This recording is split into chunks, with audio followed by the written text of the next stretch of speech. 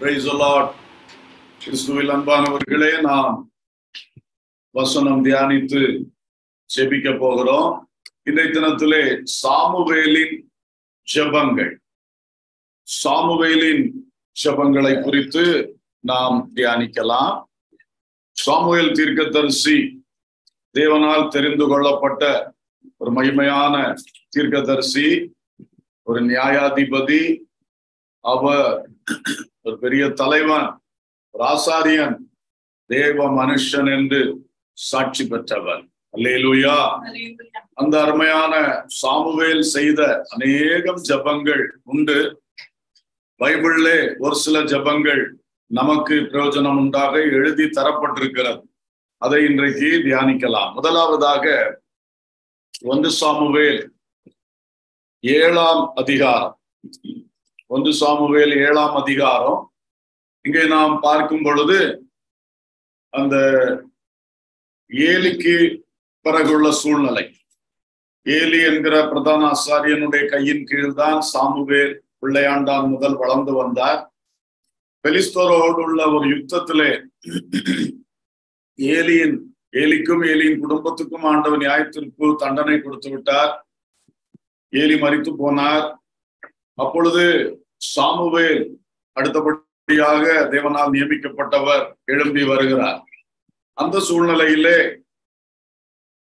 பெலிஸ்தர் தேசத்திலிருந்து திரும்பி வந்த தேவனுடைய உடன்படிக்கை பெட்டி அபினதாப் என்கிறவனுடைய வீட்டிலே வைக்கப்பட்டது.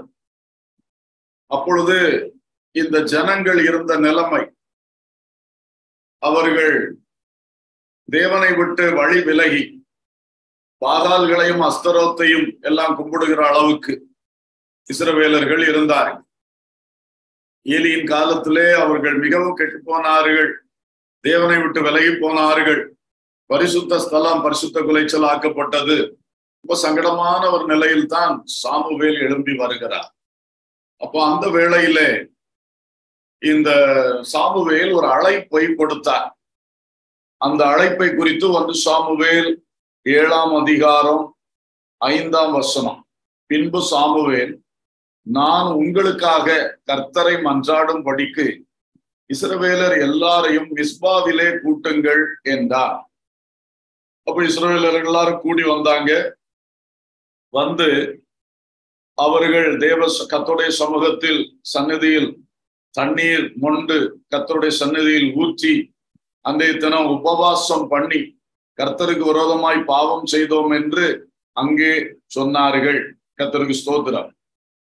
இப்படி அவர்கள் தேவனிடத்தில் வந்து பாவங்களை ஒத்துக்கொண்டு மனம் திரும்பி அறிக்கையிட்டு அவர்களும் கர்த்தரை நோக்கி ஜெபித்தார்கள் என்று சொல்லி நாம் பார்க்கிறோம். அப்படி இருக்கும் பொழுது பெலிஸ்தர்கள் திரும்ப இஸ்ரவேலுக்கு எதிராக எழும்பி வந்தார்கள். அந்த வேளையில் ஜனங்கள் சொல்லுகிறார்கள் 8ஆம் வசனத்திலே, நம்முடைய தேவனாகிய கர்த்தர் எங்களை பெலிஸ்தரின் கைக்கு நீங்களாக்கி ரட்சிக்கும்படிக்கு எங்களுக்காக அவரை நோக்கி ஓயாமல் வேண்டிக் கொள்ளும் என்றார்கள். எங்களுக்காக ஓயாமல் நீர் ஜெபிக்க வேண்டும் என்று சொன்னார்கள்.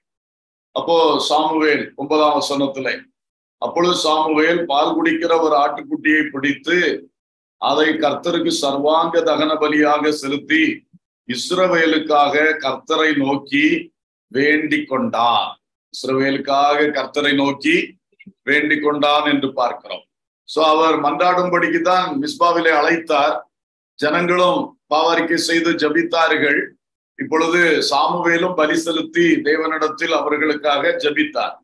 அப்படி ஜபிக்கும் பொழுதே பெலிஸ்தர்கள் இஸ்ரவேல் மேல் யுத்தம் செய்ய நெருங்கி வந்து விட்டார்கள். ஆனால் 10ஆம் வசனத்திலே கர்த்தர், அதாவது 9ஆம் வசனம் கடைசி, கர்த்தர் அவனுக்கு மறுமொழி அருளி செய்தார்.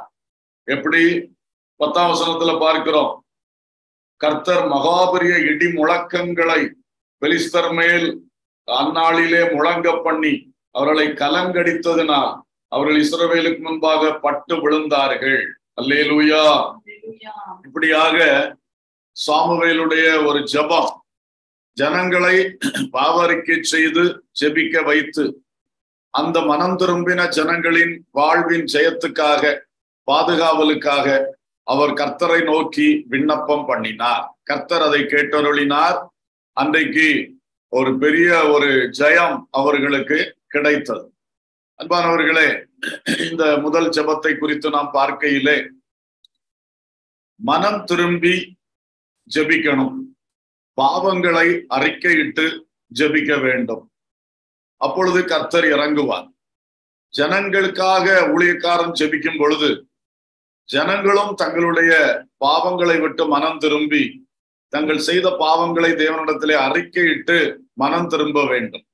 இந்த ரெண்டு பக்கமும் ஒன்றாய் இருக்கும் பொழுது கர்த்தர் இடிமுழக்கம் உண்டாகும் மறைவிடத்திலிருந்து பதில் தருகிறார். அல்லேலூயா. உடனடியாக ஜெபம் பண்ணி கொண்டிருக்கும் பொழுதே எதிரிகளை கலங்கடித்தார்.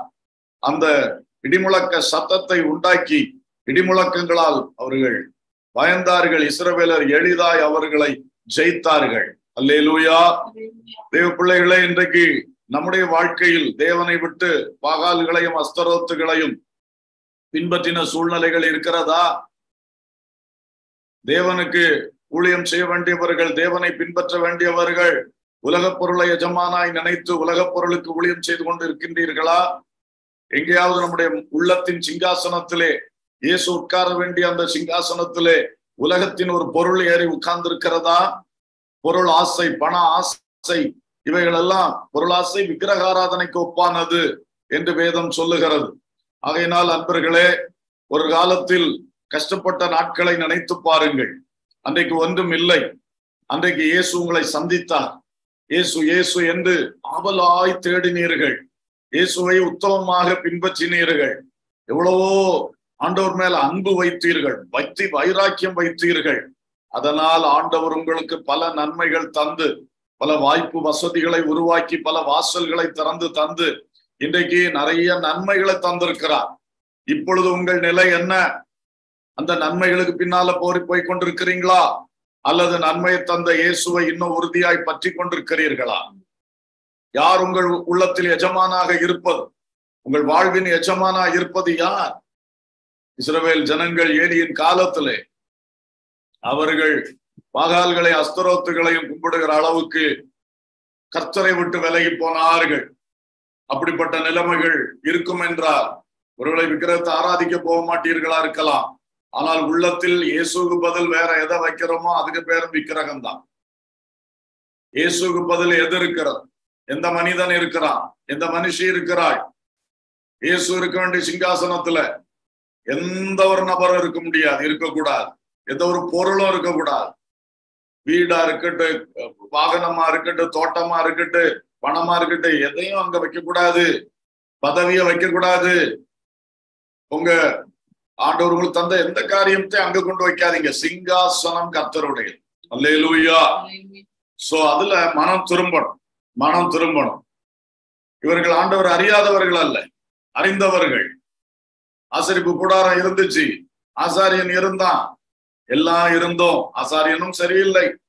எலியுடைய பிள்ளைகள் மகா மோசம், எல்லாம் சேர்ந்து சீர்கெட்டு போனார்கள்.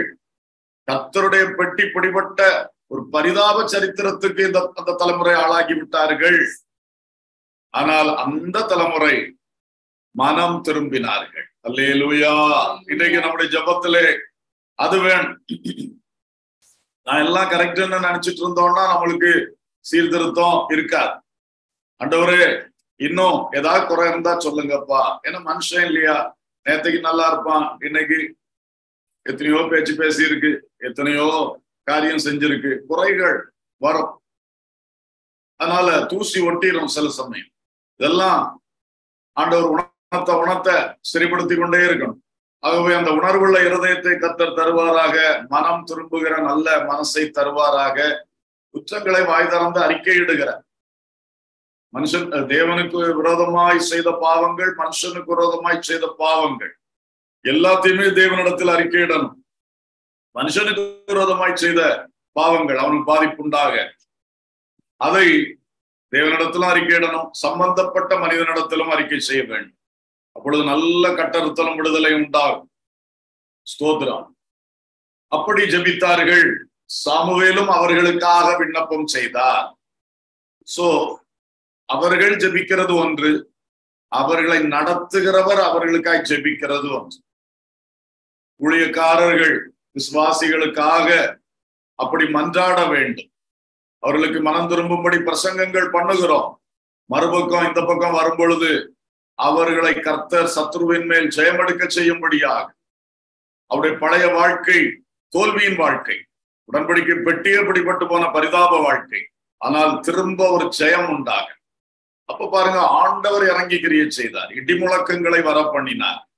கலங்கி போனார்கள். கர்த்தருக்கு ஸ்தோத்திரம். அப்பொழுது ஈஸியாக இவர்கள் ஜெயித்தார்கள். கர்த்தருக்கு ஸ்தோத்திரம். அது ஒரு மகிமையான அனுபவம். இரண்டாவதாக சாமுவேல் செய்த ஜெபம். 1 சாமுவேல் 8வது அதிகாரம் 6ஆம் வசனத்திலே பார்க்கிறோம். இங்க என்ன ஆச்சு? இந்த சாமுவேலுடைய நாட்களிலே சாமுவேலுக்கு முதிர் வயதான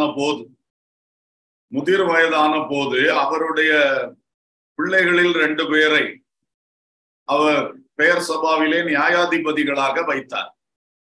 ஆனால் அந்த 8ஆம் அதிகாரம் 3ஆம் வசனத்துல படிக்கிறோம், அவனுடைய குமாரர் அவன் வழிகளில் நடவாமல் பொருளாசைக்கு சாய்ந்து பரிதானம் வாங்கி நியாயத்தை புரட்டினார்கள். அந்த பிள்ளைகள் சரியில்லை. பொருளாசைக்காரர்கள், லஞ்சம் வாங்குறவர்கள், நியாயத்தை புரட்டுகிறவர்கள். அப்ப இந்த ஜனங்கள் கூடி கேட்டாங்க, ஐயா, நீங்க முதிர் வயது ஆயிட்டீங்க, உங்க குமாரர்கள் உங்க வழியில நடக்கல, அதனால நீங்க எல்லா ஜாதிகளுக்கும் ஒரு ராஜா இருக்கிறார் இல்லையா, எங்களுக்கும் ஒரு ராஜாவை ஏற்படுத்தித்தாங்க என்று கேட்டார்கள். அப்போ 6ஆம் வசனம், எங்களை நியாயம் விசாரிக்க ஒரு ராஜாவை ஏற்படுத்தும் என்று அவர்கள் சொன்ன வார்த்தை சாமுவேலுக்கு தகாததாய் காணப்பட்டது. ஆகையால் சாமுவேல் கர்த்தரை நோக்கி விண்ணப்பம் பண்ணினான். கர்த்தருக்கு ஸ்தோத்திரம். இப்ப பாருங்க, இந்த சம்பவம் என்னன்னா, ஜனங்கள் சொன்ன வார்த்தை சாமுவேலுக்கு அது இஷ்டப்படல. ஆனா அதுக்கு தானே ஒரு பதில கொடுக்காம அவருடனே நல்ல காரியம் செய்தார். சாமுவேல் கர்த்தரை நோக்கி விண்ணப்பம் பண்ணினார். அது ஒரு நல்ல காரியம். ஜனங்கள் ஒரு கருத்தை சொல்லுகிறார்கள். அத நம்ம இஷ்டப்படி ஒரு பதில கொடுத்து நமக்கு தோன்றபடி செய்து அப்படி செய்யாம இந்த மனிதன் அதற்காக கர்த்தரிடத்தில் அதை கேட்கிறான். உடனே 7ஆம் வசனத்துல கர்த்தர் சாமுவேலை நோக்கி சொல்றாரு, ஜனங்கள் உன்னிடத்தில் சொல்வதெல்லாவற்றிலும் அவர்கள் சொல்லை கேள். அவர்கள் உன்னை தள்ளவில்லை, நான் அவர்களை ஆளாதபடிக்கு என்னைத்தான் தள்ளினார்கள். ஆண்டவர் இங்க சொல்றாரு, சாமுவேல், உனக்கு பிடிக்காம இருந்தாலும் அவன் சொல்றதை கேள். சில வேளை ஆண்டவர் இப்படி சொல்றாரு. ஆனா ஆண்டவருக்கும் அது பிடிக்கல. அவரு சொல்றாரு, அவங்க என்ன தள்ளிட்டாங்க, ஒரு தீர்க்கதரிசிய தள்ளிக்கிட்டு நீ எங்களுக்கு ராஜா வேணும், அது மற்ற ஆட்களை போல எங்களுக்கு வேணும். இதுவரைக்கும் கர்த்தர் அவர்களுக்கு எழுப்பினதெல்லாம் மோசே, யோசுவா போன்ற தலைவர்கள், அடுத்தது ஏராளம் நியாயாதிபதி. இப்போ சாமுவேல் ஒரு பெஸ்ட் மேன்.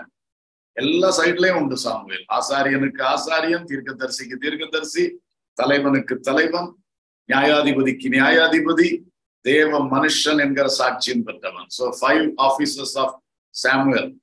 நல்ல ஒரு மேன்மை. ஆனா அவங்களுக்கும் ஒரு வெறுமை. அவன் ஸ்தானத்துல அவன் பிள்ளைகளும் இப்படி பரிதானம் வாங்கி கெட்டு போனார்களேன்னு சொல்லி அவங்களுக்கும் வேதனை தான். எல்லாருக்குமே வேதனையா முடிச்சு. ஜனங்கள் வேதனை, ஜனங்கள் சொன்ன வார்த்தையை கேட்டு சாமுவேலுக்கு வேதனை, இந்த சூழ்நிலையை பார்த்து கர்த்தருக்கு வேதனை. ஆனா கர்த்தர் சொல்றாரு, அவங்க சொல்றதை கேள். கர்த்தர் சில சமயம் இப்படி சொல்றார். ஆபிரகாம், சாராள் ஆகார சேர்த்துக்கிடுங்க, அவன் மூலம் எனக்கு ஒரு பிள்ளை பிறக்கட்டும்னு சொன்னோன்னே ஒன்னும் கேட்காம சேர்த்துக்கிட்டாப்புல. அடுத்தது குடும்பத்துல பிரச்சனை வந்தது. சாராள் சொல்ற, இவளை வெளியாக்குங்க, இவளை வைக்க கூடாது. அப்ப ஆண்டவர்கிட்ட ஓடி வர. ஆண்டவர் சொல்ல, அவ சொல்றதெல்லாம் கேளு. அப்போ சிலர் அதை உபதேசமா ஆக்குறார்கள். கர்த்தர் அப்படி சொன்னதுனால கணவனும் மனைவிக்கு கீழ்ப்படியணும்னு இப்ப நூதன உபதேசங்கள். அப்படி இல்லை, இது கர்த்தர் சில இடத்துல நடத்துகிறது. அதனால அதை உபதேசமும் எல்லாருக்கும் உள்ள சட்டமாக்க முடியாது. இங்கேயும் அப்படிதான். ஜனங்கள் சொல்றதெல்லாம் கேளுன்னா அதை உபதேசம் ஆக்க முடியுமா? அப்படியா? அப்புறம் தலைவன் இருந்து எதுக்கு? இல்லையா? கர்த்தர் தலைவன்கிட்ட சொல்லணும், தலைவன் மக்களுக்கு சொல்லணும், மக்கள் கீழ்ப்படியணும், அதுதான் ஒழுங்கு. ஆனா இங்க சூழ்நிலை அப்படி ஆகி போச்சு, என்ன செய்யறது? அப்ப இந்த விஷயத்துல நீ ஜனங்கள் சொல்றது எல்லாவற்றையும் என்ன செய், கேளு, அவங்களுக்கு ஒரு ராஜாவை ஏற்படுத்தி கொடுத்துருவோம். கர்த்தரும் அதை தீர்மானித்து விட்டார். அப்படி இவர்களுக்கு நடந்ததை பார்க்கிறோம். சோ இந்த பிரேயர்ல நான் முதல்ல உள்ள பிரேயர் மனம் திரும்பி பாவரிக்கை பண்ணுகிற ஜெபம், அந்த மக்களுக்காக தலைவன் விண்ணப்பம் பண்ணுகிறது, அதனால் ஜெயம் வருகிறது. இங்க என்னன்னு சொன்னா, மனித வார்த்தைகளை தேவனிடத்திலே ஒப்புவிக்கிற ஒரு சாமுவேல். மனிதன் பேசுகிறார், அதை தேவனிடத்தில் ஒப்புவித்து ஜெபம் பண்ணுகிற ஒரு நல்ல மனிதன் சாமுவேல்.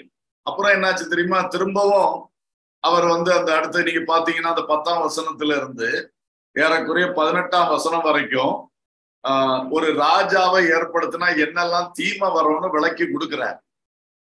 ஜனங்களை கூப்பிட்டு வச்சு, அப்ப ராஜா கேட்கறது நல்லதுதான், ஆனா நான் ஆள்றதுக்கு ஒரு தீர்க்கதரிசி அல்லது தேவ மனுஷன் நடத்துறதுக்கும் ராஜா நடத்துறதுக்கு ரொம்ப வித்தியாசம் உண்டு.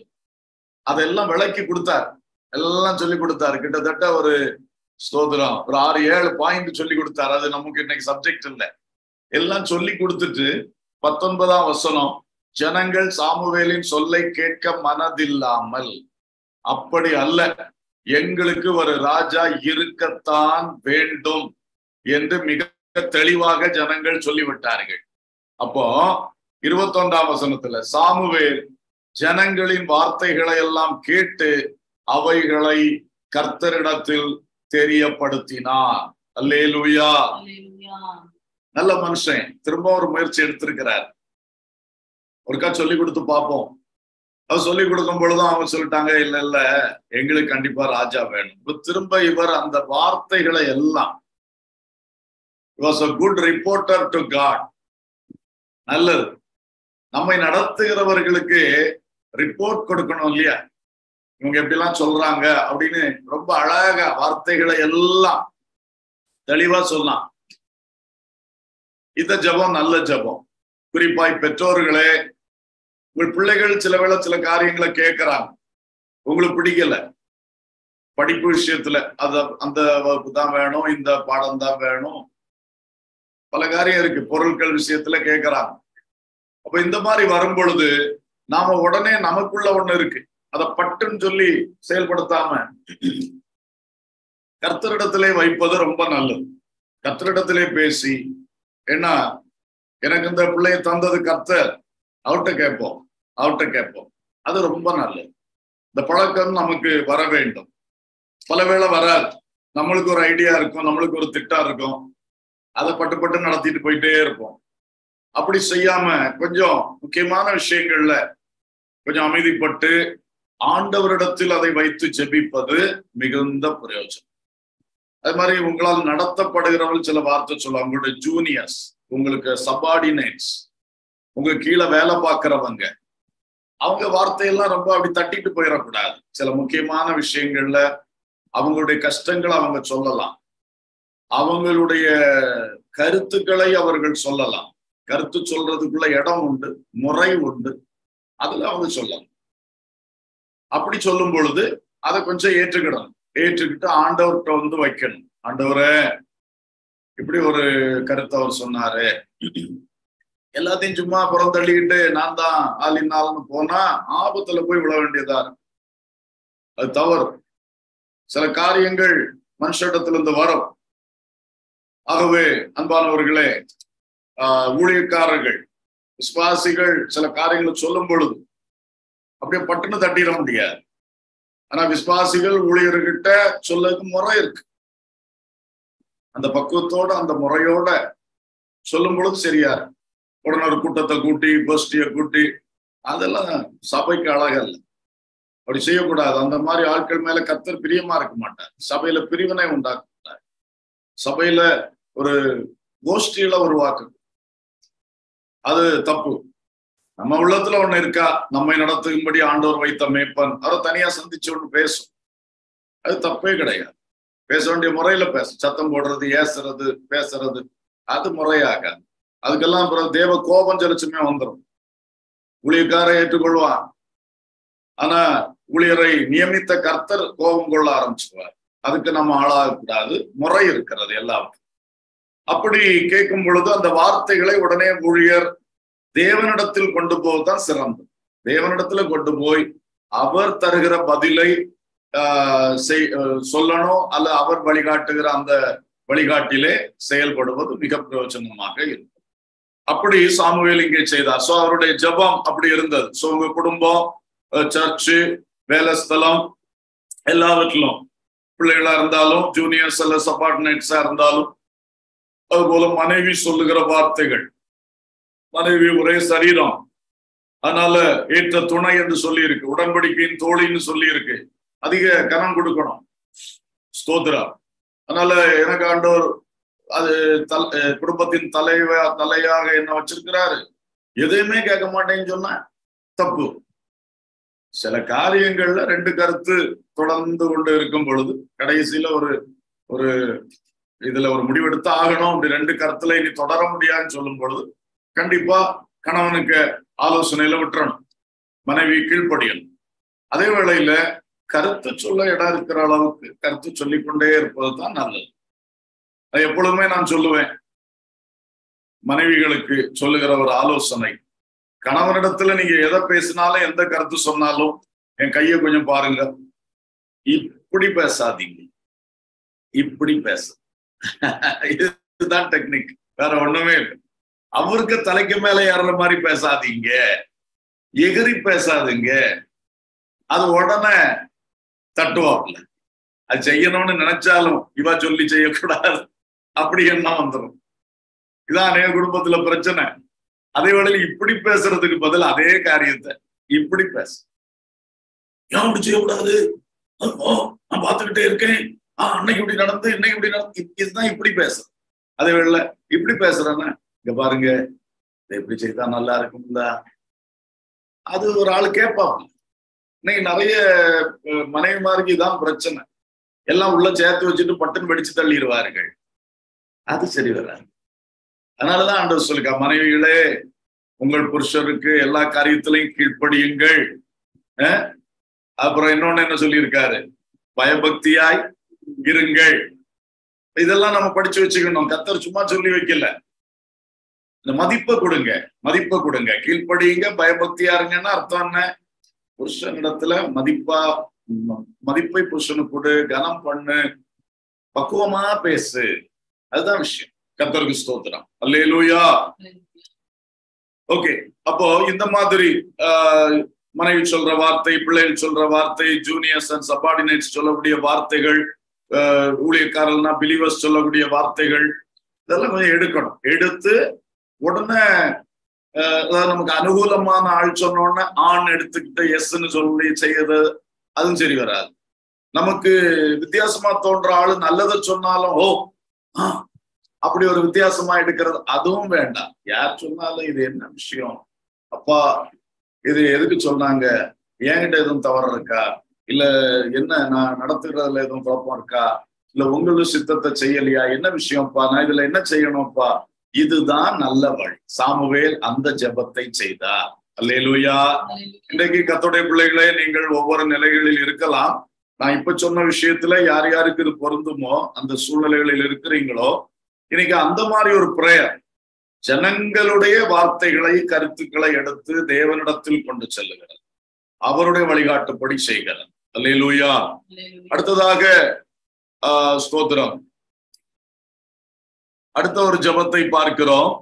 1 சாமுவேல் 12வது அதிகாரம் 18வது வசனம். சாமுவேல் கர்த்தரை நோக்கி விண்ணப்பம் பண்ணினான். அன்றைய தினமே கர்த்தர் இடி முழக்கங்களையும் மழையையும் கட்டளையிட்டார். அப்பொழுது ஜனங்கள் எல்லாரும் கர்த்தருக்கும் சாமுவேலுக்கும் மிகவும் பயந்து. அல்லேலூயா. ஸ்தோத்திரம். இங்கே இப்பொழுது அவர் என்ன செய்கிறார், இவங்க கேட்டபடி ராஜாவை எல்லாம் ஏற்படுத்தி கொடுத்துட்டார், சவுலை ராஜாவாக ஏற்படுத்தி கொடுத்துட்டாரு. ஆனா அவனு நினைச்சாரு, இவனுக்கு ஒரு பயம் காட்டணும், இவனுக்கு அவன் சொன்னபடி நான் செய்து கொடுத்தாச்சு, ஆனா தேவனுடைய பற்றி ஒரு பயம் இவங்களுக்கு இருக்கணும். இப்போ இவங்க சொல்ல கேட்டு நானும் செய்து கொடுத்துட்டேன், தேவனும் ஓகே பண்ணிட்டாரு, இனி இந்த நிலையில அப்புறம் தேவனை ஓவர் ரூல் பண்ண இவனுக்கு போயிடக்கூடாது, ஒரு பயம் காட்டணும்னு சொல்லித்தான் என்ன பண்ணாருன்னா அதுக்கு ஒரு ஜெபம் பண்ணார். உடனே கர்த்தர் என்ன பண்ணாரு, இடி முழக்கங்களையும் மழையும் உண்டாக்கணும்னா மக்கள் எல்லாம் பயந்து நடுங்கி கர்த்தருக்கும் பயப்பட்டார்கள், சாமுவேல் தீர்க்கதரிசிக்கும் என்ன செய்தார்கள், பயப்பட்டார்கள். இது என்னன்னா தேவ பயம் இருக்கணும், தேவ பயம் இருக்கணும். சில காரியத்துல கர்த்தர் நீ சொல்லதை கேட்டு உனக்கு ஓகே பண்ணிட்டாருன்னு உடனே கர்த்தர் உன் பாக்கெட்ல நினைச்சிடாத, கர்த்தர் உன் கைக்குள்ளன்னு நினைச்சிடாத. அவர் இந்த மந்திரவாதி கைக்குள்ள வச்சிருக்கிற ஆவி அல்ல, அவர் சகலத்தையும் தன் கைக்குள் வைத்திருக்கிற மகத்துவமான தெய்வம். அல்லேலூயா. ஏதோ ஒரு காரியத்துல நம்ம சொன்னதுக்கு ஓகே பண்ணிட்டாருன்னு சொல்லி அப்படின்னு போயிடக்கூடாதுல்ல, உனக்குள்ள தேவ பயம் இருக்கணும். அப்ப இந்த ஜபமும் நல்ல ஜபம் தான். பெற்றோர், ஏன்னா இவர் ஒரு தலைவனின் ஜபம் சாமுவேல். இந்த ஜபம் எல்லாமே ஒரு மக்களுக்காக செய்யற ஜபம் தான், தனக்காக இல்லை, வேற யாருக்காக இல்லை. இவ்வளவு நேரம் நம்ம இந்த மூன்றாவது ஜபம் தானே இது. இந்த 3 ஜபங்களும் ஜனங்களுக்காக அவர் பண்ண பிரேயர்ஸ் தான். அப்ப அவரு அதான் சொல்றார், பயம் உண்டாக்கணும். அப்படியே கர்த்தர் ரொம்ப அருமையா இருக்கு. சாமுவேலுடைய 2 ஜபங்கள்ல இடிமுழக்கம் உண்டாயிடுச்சு. ஃபர்ஸ்ட் அந்த மிஸ்பாவிலே ஜெபம் பண்ண உடனே இடிமுழக்கம் வந்துச்சு, பெலிஸ்தர்கள் பயந்தார்கள். அப்புறம் அது சத்ருவ பயம் காட்டுறதுக்கு, இது யார பயம் காட்டுருக்கு, தேவ பிள்ளைகளை பயம் காட்டு. அப்ப தேவ பிள்ளைகளையும் சில இடத்துல பயம் காட்ட வேண்டியது இருக்கிறது, இல்லைன்னா வழி தவறி போவார்கள். அதனால நம்ம எல்லாம் ஜெபம் பண்றோம், ஆண்டவரே பிள்ளைகளுக்கு தேவ பயத்தை கொடும், பிள்ளைகளுக்கு தேவ பயத்தை கொடும். ஊழியர்கள் ஜெபம் பண்ணும், விசுவாசிகளுக்கு தேவ பயத்தை கொடும். இது கட்டாயம் ஜெபம் பண்ண வேண்டிய ஜெபம் இல்லையா? அப்ப கர்த்தர் அழகா நடத்துவார். ஸ்தோத்திரம். இந்த ஒரு நல்ல ஜெபமும் தேவை, இல்லாவிட்டால் இஷ்டத்துக்கு மக்கள் போய் விடுவார்கள். அடுத்ததாக இப்போ அடுத்து நடந்த சம்பவம், இதுல இன்னொரு வசனத்தையும் கூட சொல்லிடுறேன். 1 சாமுவேல் 12:23. நானும் உங்களுக்காக விண்ணப்பம் செய்யாதிருப்பேன் ஆகில் கர்த்தருக்கு விரோதமாய் பாவம் செய்கிறவனாய் இருப்பேன், அது எனக்கு தூரமாய் இருப்பதாக. நன்மையும் சுவைமான வழியை நான் உங்களுக்கு போதிப்பேன் என்று சாமுவேல் சொன்னார். மக்களே, உங்களுக்கு ராஜாவை நான் ஏற்படுத்தி வச்சுட்டேன், அதனால இனி எனக்கு பொறுப்பு இல்லைன்னு நான் இருக்க மாட்டேன். நான் உயிரோடு இருக்க வரைக்கும் உங்களுக்காக விண்ணப்பம் பண்ணுவேன்.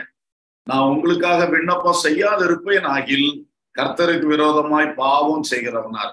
நல்ல இருதை. ஜனங்கள் நம்மளை தள்ளிட்டாங்கன்னு தெரியுது அவருக்கு. ஆண்டவர் சொன்னாரு, எப்பா நீ கவலைப்படாத, என்னையும் சேர்த்து தான் தள்ளி இருக்குன்னு அவர் தைரியம் கொடுத்தாரு. ஆனா அழகா நின்று செய்ய வேண்டியது செய்தார். இவரு பிடிக்காத ஒரு காரியத்தை செஞ்சார், ராஜாவை ஏற்படுத்தி கொடுத்தார். கொடுத்தாலும் இவங்க எந்தாலையும் போட்டு அந்த பொறுப்பற்ற தன்மை அந்த மனுஷனுக்குள்ள இல்லை. அது ஒரு நல்ல ஒரு இருதை. நான் உங்களுக்காக ஜெபம் பண்ண வேண்டும் மட்டும் சொல்லல, ஜெபம் பண்ணாம இருந்தா எனக்கு அது பாவமா இருக்கும்னு வேற சொன்னார்.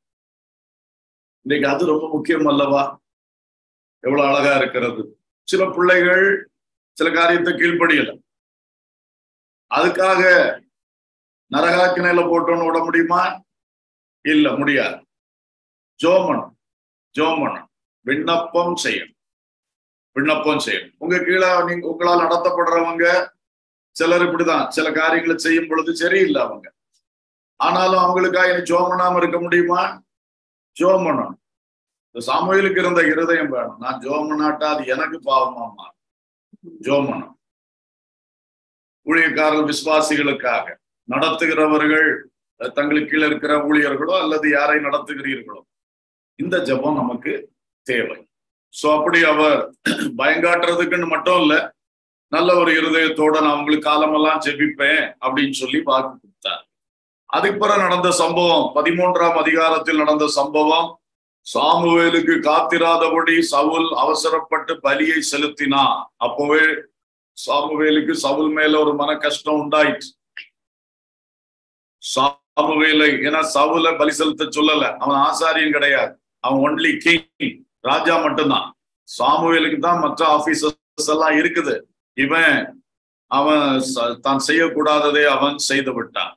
அடுத்து 15ஆம் அதிகாரத்துல வரும் பொழுது அவனுடைய அடுத்த தப்பு, அமலேக்கியனை நீ முழுவதும் சங்காரம் பண்ணு என்று கர்த்தர் கட்டளையிட்டு அனுப்பினார். அதுவும் சாமுவேல் மூலம் தான் சொன்னார்.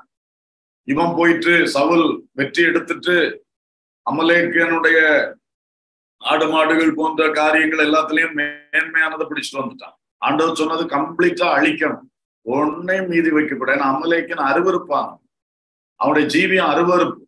சரித்திரத்துல படிச்சு பார்த்தா ரொம்ப மோசமான குற்றங்கள் அந்த நாட்கள்ல அவள் செய்திருக்கிறார்கள். அதாவது சரீர சம்பந்தமான சீர்கேடுகள், அருவறுப்புகள். அப்ப ஆண்டவர் சொன்னா அதை கம்ப்ளீட்டா அழிக்கணும்னு சொன்னார். இவன் அழிக்கல. அப்ப அந்த விஷயத்திலையும் அவனுக்கு ரொம்ப ஒரு தோல்வி. அந்த வேளையிலே வந்து சாமுவேல் 15ஆம் அதிகாரம் 11வது வசனம், நான் 10ல இருந்து வாசிக்கிறேன். அப்பொழுது கர்த்தருடைய வார்த்தை சாமுவேலுக்கு உண்டாகி அவர் சொன்னது, நான் சவுலை ராஜாவாக்கினது எனக்கு மனஸ்தாபமாய் இருக்கிறது.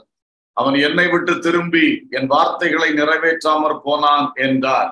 அப்பொழுது சாமுவேல் மனம் நொந்து ரா முழுதும் கர்த்தரை நோக்கி கூப்பிட்டான்.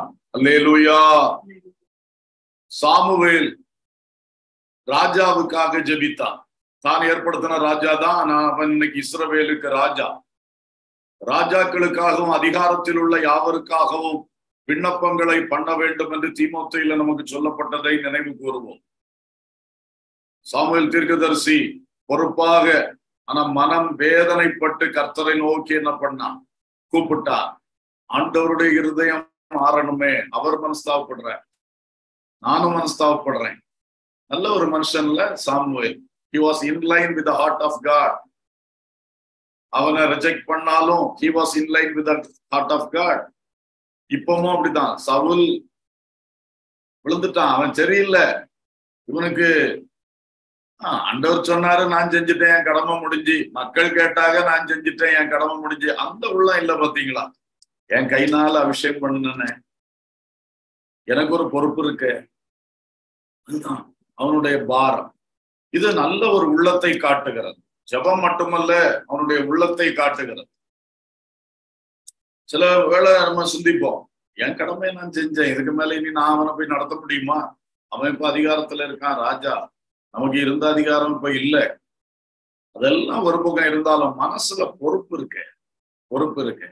ஆண்டவரே என்ன செய்ய, உங்க ஜனங்கள், நான் இவ்வளவு காலம் நடத்தின ஜனங்கள் உன் கையில கொடுக்க வேண்டியதாயிருச்சு, கொடுத்தேன், இப்படி ஆயிப்போச்சு, அவனும் கெட்டு போறான், ஜனங்களும் கெட்டு போவார்களே, உங்க உள்ளமும் வேதனைப்படுதே என்று பாரம் கொள்ளுகிற ஒரு மனிதன் ராஜாக்களுக்காக ஜெபிக்கணும். இஸ்ரவேலாகிய தேவ ஜனத்தை நடத்துகிற ஊழியக்காரர்களுக்காக ஜெபிக்கணும், தலைவர்களுக்காக ஜெபிக்கணும், எல்லாருக்காக ஜெபிக்க நமக்கு ஒரு கடமை இருக்கு, பொறுப்பு இருக்கு. அந்த பொறுப்புள்ள உள்ளங்கள் கர்த்தருக்கு பிரியம். அவர் வேதனைப்படும் பொழுது அது சாமுவேலுக்கு உள்ளத்துல ரிஃப்ளெக்ட் ஆகுது. பாருங்க, கூப்பிட்டு சொல்றாரு, நான் மனஸ்தாபப்படுறேன்ப்பா. இவன் வேதனைப்படும் பொழுது அவருக்கு உள்ளத்துல அது ரிஃப்ளெக்ட் ஆகுது. பாருங்க, எப்பா ஒன்னும் இல்லப்பா, என்னையே தள்ளிட்டாங்கப்பா. என்ன அழகா இருக்கு. He was walking with God. அவருக்கு he was in line with God. மிக மேன்மை. அப்படிப்பட்ட ஒரு பிரேயர் லைஃப் நமக்கு இருந்துச்சுன்னா மகா பெரிய ஜெயம். அல்லேலூயா. இந்த தேசத்துக்காக, தேசத்துல இன்னைக்கு நம்ம சொல்லலாம், அவர் இப்படி செய்யாரு, இவர் இப்படி செய்யாரு, என்னைக்கு மாறுவாரோ நல்லது, எலெக்ஷன் வர்றதுக்கு முன்னாடி மாறிட்டாருன்னா கூட ரொம்ப நல்லது, இப்படி எல்லாம் சொல்லுவோம். ஆனா ஆண்டவருடைய இருதயத்தை புரிஞ்சு ஜெபிக்கணும். தேசத்தின் நிலைமை, ஜனங்களின் நிலைமை, தேசத்தை ஆளுகிறவருடைய நிலைமை, விசுவாசிகளுடைய நிலைமை, சபைகளின் நிலைமை, சபை நடத்துகிறவருடைய நிலைமை, எல்லாவற்றிலும் ஆண்டவரோட கூட ஆண்டவருடைய இருதயத்தின் பாரத்தை பகர்ந்து புரிந்து ஏற்றுக்கொண்டு ஜெபிக்கிற ஒரு ஜெப ஆவியை கர்த்தர் நமக்கு தருவாராக. அவன் அப்படி கர்த்தரை நோக்கி கூப்பிட்டான். அடுத்து 1 மொத்தம் சொல்லி நான் ஜெபத்துக்குள்ள போறேன். 1 சாமுவேல் 15:35 சவுல் மரணமடையும் நாள் மட்டும் சாமுவேல் அப்புறம் அவனை கண்டு பேசவில்லை. இஸ்ரவேலின் மேல் சவுலை ராஜாவாக்கினதற்காக கர்த்தர் மனஸ்தாபப்பட்டது நிமித்தம் சாமுவேல் சவுலுக்காக துக்கித்து கொண்டிருந்தான். 16ஆம் அதிகாரம் 1ஆம் வசனம். கர்த்தர் சாமுவேலை நோக்கி, இஸ்ரவேலின் மேல் ராஜாவா இராதபடிக்கு நான் புறக்கணித்து தள்ளின சவுலுக்காக நீ எந்த மட்டும் துக்கித்து கொண்டிருப்பாய்? நீ உன் கொம்பை தைலத்தினால் நிரப்பி கொண்டு வா, பெத்லகேமியனாகிய ஈசாயினிடத்துக்கு உன்னை அனுப்புவேன், அவன் குமாரரில் ஒருவனை நான் ராஜாவாக தெரிந்து கொண்டேன் என்றார். அல்லேலூயா. அப்போ சாமுவேலுடைய 5 ஜெபங்கள் ஏற்கனவே பார்த்துட்டோம். இதுல துக்கித்து கொண்டிருந்தார் என்று சொல்லி இருக்கிறது. இதை நான் எதுக்கு சொல்ல வரேன்னா, அன்னைக்கு ஆண்டவருடைய உள்ளமும் சவுல் நிமித்தம் துக்கப்படுது, சாமுவேல் உள்ளமும் துக்கப்படுது. ஆனா சாமுவேல் சாகிறதுக்கு முன்னதாக அவன் கையினாலேயே தாவீதை அபிஷேகம் பண்ண கர்த்தர் செய்தார். அல்லேலூயா. அப்ப அவன் உள்ளத்துல பல வேதனைகள் ஓடிடும். இவ்வளவு நாள் நடத்தின ஜனத்தை இவ்வளவு பொல்லாதவன் கையில கொடுத்துட்டு நான் கண்ணை மூட போறேனே. ஆனா அவனுக்கு அப்படி கண்ணை மூட ஆண்டவர் வைக்கல. அதுக்குள்ள அந்த தாவீதை அபிஷேகம் பண்ணி அவன் கர்த்தருடைய இருதயத்துக்கு ஏற்றவன். அந்த ஒரு அடுத்தால ஒரு கரெக்ஷன் நடந்துட்டு இல்லையா, அப்படி ஒரு அதையும் அவன் கையிலே ஆண்டவர் செய்ய வச்சார். அப்படி ஒரு மேன்மை அவனுக்கு கிடைத்தது. அப்போ அவனுக்கு தெரியும் ஆண்டோடைய உள்ளமும் ஆறுதல் அடைந்து விட்டது, அவர் ரைட் பர்சனை தெரிஞ்செடுத்துட்டாரு, நானும் என் கையினாலேயே ஆண்டவர் அவனை அபிஷேகம் பண்ண வச்சுட்டாரு என்கிற ஒரு நிலை. அப்ப அந்த ஜெபத்துக்கு கிடைத்த பதில். சவுலுக்காக துக்கப்பட்டு கொண்டிருந்தான், கர்த்தரை நோக்கி வேண்டிக் கொண்டிருந்தான். ஏன் என்ன மதிக்கல? அப்படி இல்லை, கர்த்தர் மனஸ்தாபப்பட்டது நிமித்தம் இவனும் மனஸ்தாபப்பட்டு கொண்டே இருந்தார். கர்த்தர் அவன் கையினாலே அதை சரி பண்ண வைத்தார். அல்லேலூயா. சில காரியங்கள் கூட ஐயோ அப்படி ஆயிட்டு இப்படி ஆயிட்டு, கடைசியில என் பிள்ளைகளை நியாயாதிபதி ஆக்கி கடைசியில எப்படியெல்லாம் சூழ்நிலை வந்து எங்கெல்லாமோ வந்து போச்சே. அப்படியெல்லாம் ஒருவேளை யாராவது வேதனையில இருக்கிறீங்களா? நான் அங்க செய்த தப்பாய் போச்சு, இங்க செய்த இப்படி ஆயிப்போச்சு, இவ்வளவு நாள் நடத்துனது கடைசியில எப்படி இருக்கே அப்படி இருக்கே. நீங்கள் உண்மையான உள்ளத்தோடு பாரத்தோடு கர்த்தருடைய உள்ளத்தோடு இணைந்து ஜெபிக்கிற ஒரு தேவ பிள்ளையா மாறுங்க. உங்க லைஃப் சக்சஸ் ஆகத்தான் ஓட்டம் முடியும், மகிமையோடு முடிவடைவீர்கள். கர்த்தர் அதை செய்வாராக. நாம் இப்பொழுது ஜெபம் பண்ணலாம். ஹல்லேலூயா. சாமுவேலுடைய காரியங்கள் சந்தோஷமா இருந்ததுனால நமக்கு ரொம்ப பிரயோஜனமானது கொஞ்சம் அதிகமா சொன்னேன். இப்பொழுது எல்லாரும் ஜெபம் பண்ணுவோம். ஹல்லேலூயா. Praise the Lord. ஆமென். ஸ்தோத்திரம் ஸ்தோத்திரம் ஸ்தோத்திரம் ஸ்தோத்திரம். எங்கள் பிதாவே, நாங்கள் உம்மை துதிக்கிறோம். முதலாவது சாமுவேல் பண்ணின அந்த ஜெபம் மனம் திரும்பின மக்களுக்காக, தங்கள் குற்றங்களை உணர்ந்து பாவத்தை அறிக்கை செய்த அந்த ஜனத்திற்காக சாமுவேல் ஜெபித்த பொழுது ஆண்டவர் உடனடியாக இடி முழக்கங்களை சத்துருக்கள் மேல் இறங்கும்படி செய்தீரப்பா. அப்படிப்பட்ட கிரியைகள் இன்றைக்கு எங்களுடைய வாழ்க்கைக்கு தேவைப்படுகிறது. ஆண்டவரே, எங்களுடைய வாழ்க்கையில் சத்துரு எங்கே கையை ஓங்கி நிற்கிறான், எங்கே சத்துரு ஜெயம் எடுத்து நிற்கிறான் அப்பா, பிசாசின் ஆவிகள், மனித சத்துருக்கள், துன்மார்க்கர்கள், பொல்லாதவர்கள், எரிச்சல் அடைந்திருக்கிறவர்கள் போன்றவர்கள் யார் எங்களை ஓவர்டேக் பண்ண பார்க்கிறார்கள், யார் எங்கள் மேல் எழும்பி நிற்கிறார்கள், அவர்களை இடிமுழக்கம் உண்டாக்கி கலங்க பண்ணுகிற தேவன், அவளை அமைதிப்படுத்துகிற தேவன், தாழ்த்தி போடுகிற தேவன், எங்களை அவள் கையில் ஒப்பு கொடுக்காமல் பாதுகாக்கிற தேவன். ஆமென். ஆனால் மறுபக்கம் எங்கள் குறைவு என்ன? பாகால்களை அஸ்தரோத்துகளையும் தேவஜனம் பின்பற்ற தொடங்கினதனால் சத்துரு ஜெயமெடுத்து வந்தான். ஆனால் எப்பொழுது அவர்கள் மனம் திரும்பினார்களோ, தங்கள் பாவங்களை மிஸ்பாவில் வந்து அறிக்கை பண்ணினார்களோ, அப்பொழுது கர்த்தருடைய ஊழியக்காரன் தேவ மனுஷன் அவளுக்காய் ஜெபம் பண்ணினான். அப்பொழுது 2 பேருடைய ஜெபத்தையும் கேட்டீரப்பா. ஊழியக்காரனுடைய ஜெபத்தையும் விசுவாசியுடைய ஜெபத்தையும் சேர்த்து கேட்கிற தேவன் அல்லவா அப்பா. அந்த ஜெபத்தை கேட்டு உடனே அற்புதம் செய்து சத்ருவை கலங்கடித்து சத்ருவை தோற்கடித்து போட்டீர். இன்றைக்கு தேவ பிள்ளைகளுடைய வாழ்க்கையிலே ஆண்டவரே, யார் யார் துன்பத்தின் ஊடாய் சத்ரு கையை வைத்திட்டானே என்று சொல்லுகிற வேதனைக்குள்ளே இன்றைக்கு காணப்படுகிறார்களோ, அவருடைய உள்ளங்களில் தங்களை கர்த்தருக்கு முன்பாய் தாழ்த்தும்படி, தங்கள் பொல்லாத வழிகளை விட்டு திரும்பும்படி, தங்கள் தவறுகளை விட்டு திருந்தும்படி, தங்கள் குறைகளை உணர்ந்து திருந்தும்படி பரிசுத்த ஆவியானவர் உள்ளங்களில் அசைவாடும்படியாய் வேண்டிக் கொள்ளும். பரிசுத்த ஆவியானவர் உள்ளங்களில் அசைவாடும்படியாய் நாங்கள் வேண்டிக் கொள்ளுகிறோம். ஆமென். எங்கள் சபைகளில் இப்படிப்பட்ட நல்ல கிரியைகள் நடக்கட்டாப்பா. ஆமென். தேவ ஜனங்களும் தேவ ஊழியர்களும் சேர்ந்து ஆவியில் ஒருமனப்பட்டு ஜெபிக்கும்படியாக, தவறுகள் திருந்தி ஜெபிக்கும்படியாக, ஆண்டவர் கிருபை செய்யும்படியாய் ஜெபிக்கிறோம். பெற்றோர்களுக்கும் பிள்ளைகளுக்குள்ளும் இது நடக்க வேண்டும் அப்பா. குடும்ப ஜெபத்திலே இன்னைக்கு வருமானம் இல்லை. பிள்ளை ஒரு வழி, பெற்றோர் ஒரு வழி.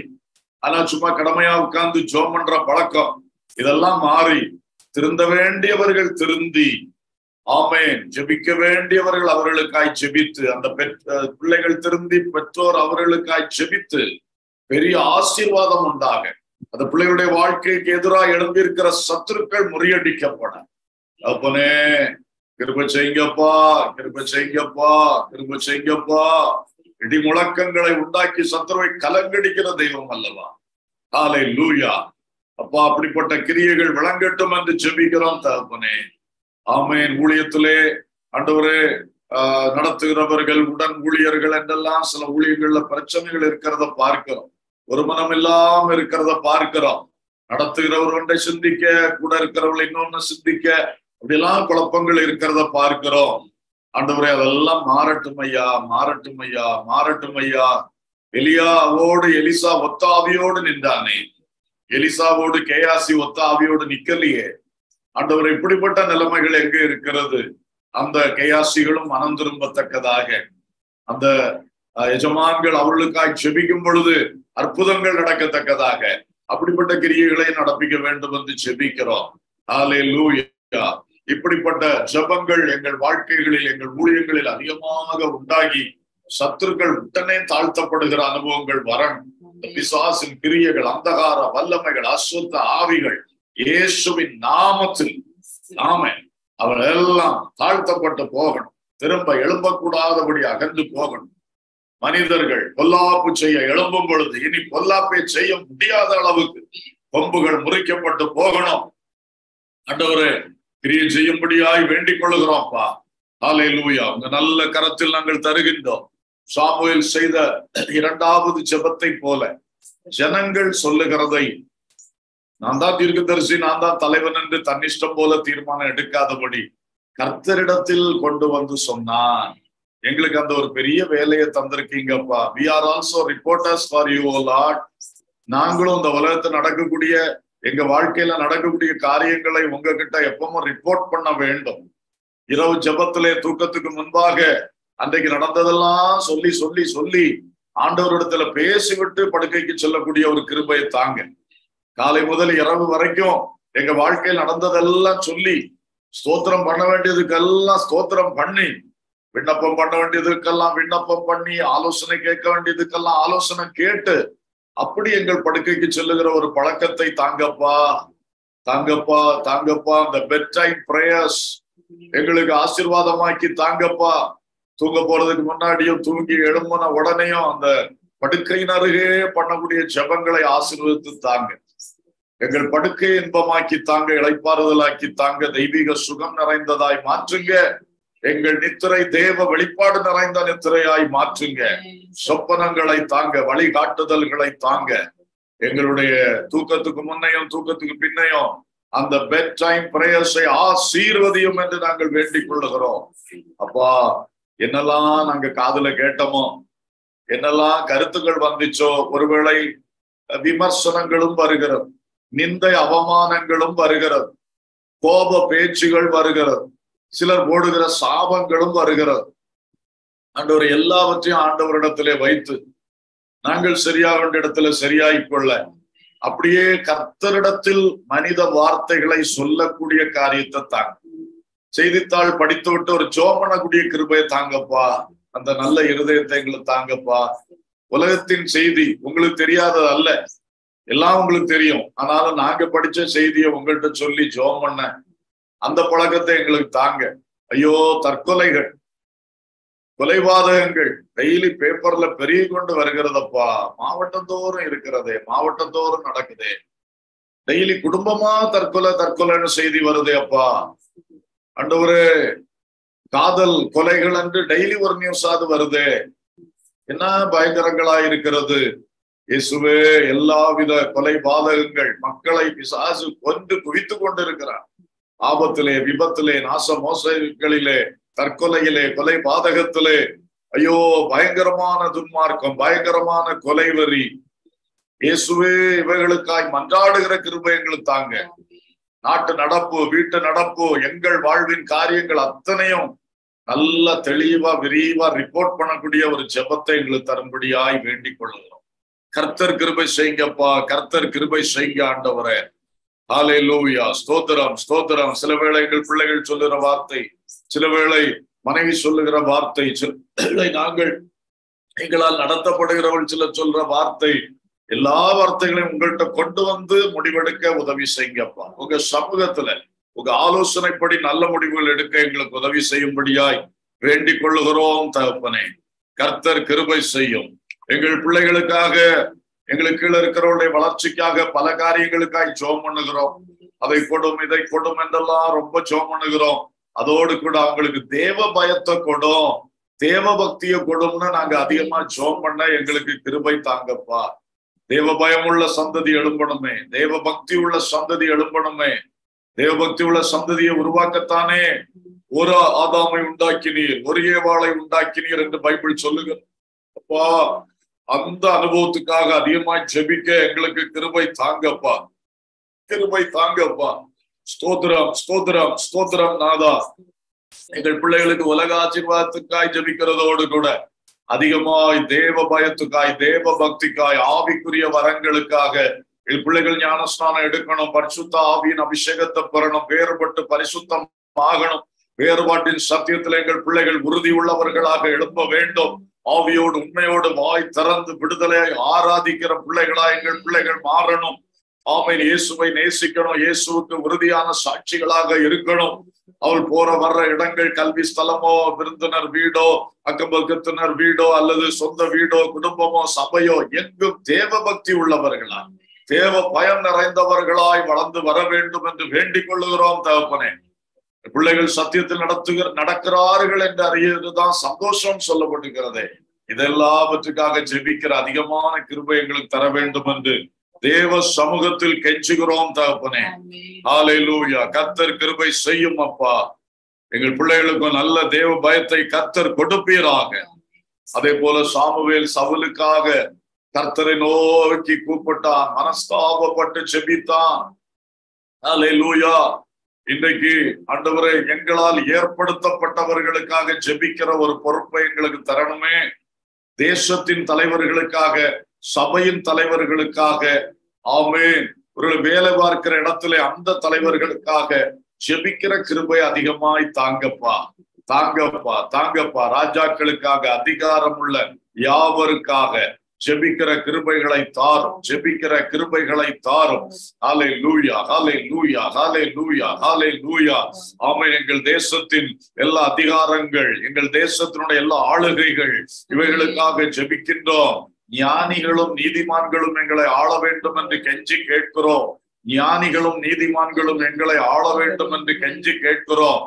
கொலைபாதகர்களும் கொள்ளைக்காரர்களும் எங்களை ஆளக்கூடாது என்று கெஞ்சி கேட்கிறோம். கொலைகாரர்களும் கொள்ளைக்காரர்களும் எங்களை ஆளக்கூடாது. ஞானிகளும் நீதிமான்களும் எங்களை ஆளும்படிக்கு எங்கள் ஆண்டவர் எங்கள் தேசத்திலே எல்லா ஆட்சிப்படங்களிலும் ஒரு கிரியை செய்வீராக. எல்லா அந்த அதிகாரங்கள் பியூரோகிராசிக்குள்ளே ஒரு கிரியை செய்வீராக. என் தேவன் பெரிய காரியங்களை கட்டாயம் செய்யணும், கட்டாயம் செய்யணும். இந்த தேசத்தில் நாங்கள் நன்மையை கண்டே ஆகணும். ஒவ்வொரு மாநிலங்களில் நன்மையை கண்டே ஆகணும். ஒவ்வொரு மாவட்ட நிர்வாகங்களின் நன்மையை கண்டே ஆகணும். ஒவ்வொரு உள்ளாட்சி நிர்வாகங்களின் நன்மையை கண்டே ஆகணும். ஒரு வார்டு மெம்பர் தொடங்கி ஆமென் மகாபெரிய பொறுப்பில் இருக்கிறவர்கள் வரைக்கும் ஆண்டவரே, நீதிமான்களும் ஞானிகளும் எங்களை ஆளும்படி செய்வீராக ராஜா. கெஞ்சி கேட்கிறோம் ஐயா. ஸ்தோத்திரம். தேசத்தின் நிலவரங்களை அறிந்து, உங்க உள்ளம் என்ன சொல்லுகிறது, உங்க உள்ளம் என்ன நினைக்கிறது அறிந்து ஜெபிக்கிற அந்த கிருபைகளையும் எங்களுக்கு அதிகமாய் தந்தருளும் என்று வேண்டிக் கொள்ளுகிறோம் தகப்பனே. ஹல்லேலூயா. அதுபோல எங்களால் நியமிக்கப்பட்டவர்கள், ஆமென், ஸ்தோத்திரம், அவர்கள் சரியில்லாத பொழுது அவர்களுக்காக அதிகமாய் ஜெபிக்கக்கூடிய கிருபையை தாரும் அப்பா. ஆமென். எங்களிடத்திலிருந்து பொறுப்பை பெற்றுக்கொண்டவர்கள், எங்களுடைய சக்சஸர்ஸ், நாங்கள் அந்த பொறுப்பை கொடுத்து விட்டோம். ஆனாலும் பாரத்தோடு ஜெபிக்கிற கிருபையை தாங்கப்பா. முதியோர்கள் தாங்கள் தங்களுடைய சொத்துக்களை பிள்ளையுடைய கையில கொடுத்துட்டார்கள், தங்களுடைய தொழிலை பிள்ளையோட கையில கொடுத்திருக்கிறார்கள். இனி அவன் என்ன செய்யட்டு என்று சொல்லுகிற மனப்பான்மை வேண்டாம்.